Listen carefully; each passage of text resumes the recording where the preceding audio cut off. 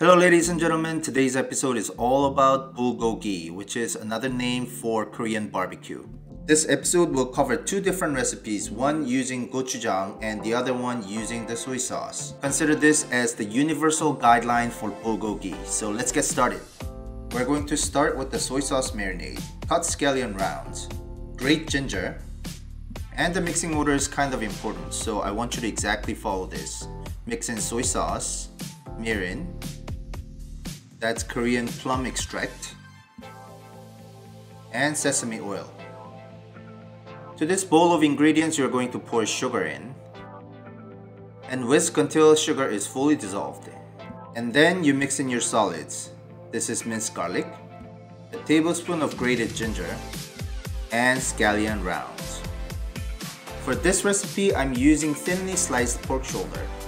For 400 grams of pork shoulder, I'm using half cup of the marinade. Give the pork shoulder a little bit of massage action. And it's done. So simple, right? Now let's make the spicy gochujang marinade. You start with the soy sauce, and then plum extract, sesame oil, and then sugar. You knew I was gonna say dissolve the sugar first, right? And this is the corn syrup. It will add the sweetness and the glossy texture. And it is pretty damn sticky. And then you mix in the gochujang. Then whisk again until everything is fully incorporated.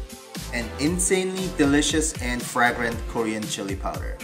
Here comes minced garlic and a tablespoon of grated ginger.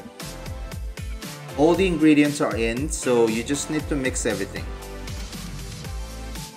If you exactly follow my recipe, the yield should be a little bit less than 1 liter.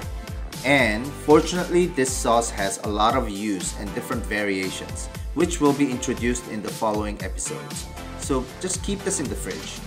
Now the simple rule, 400 grams of the pork shoulder and then half cup of the marinade. Show some love to the meat. And unlike the soy sauce marinade, this can be cooked right away and still give you a good flavor punch. Now let's prepare some vegetables. We're going to julienne half of an onion. And you can prepare the scallion whichever way you want, but I personally prefer having a few different shapes. Just for fun, you know. And this is Korean green chili, which is not spicy at all.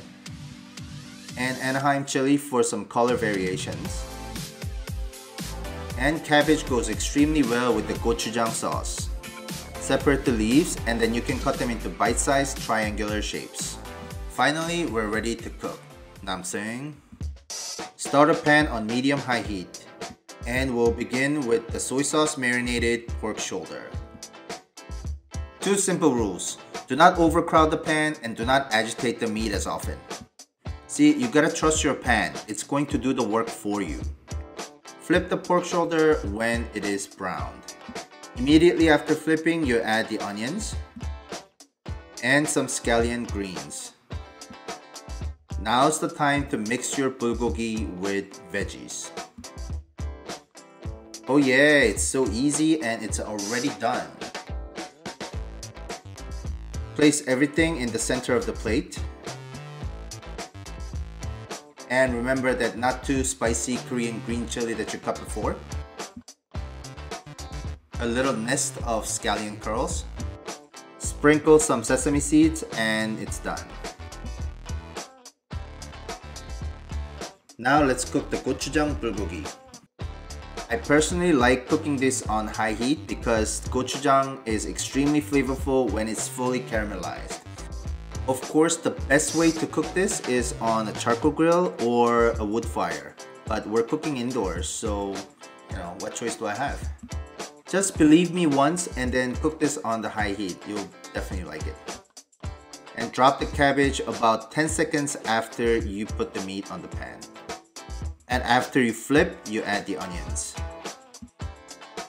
Mix everything together on the pan and it's finished. Stack everything on the center of the plate.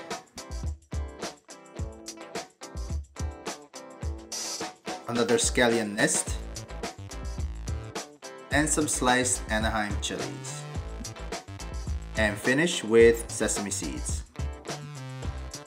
So this is it, 2 different recipes of bulgogi, and if you prepare the marinade ahead of time, then it is really easy and simple. And if you have a bigger family to feed, you can prepare this in a bigger batch and then keep it in the freezer for like forever. And if you make this at home, please save the sauce. I'm going to introduce several different recipes using exact same sauce, so just keep this handy. And last but not least, like and subscribe and hit that notification bell. I'll see you in the next episode.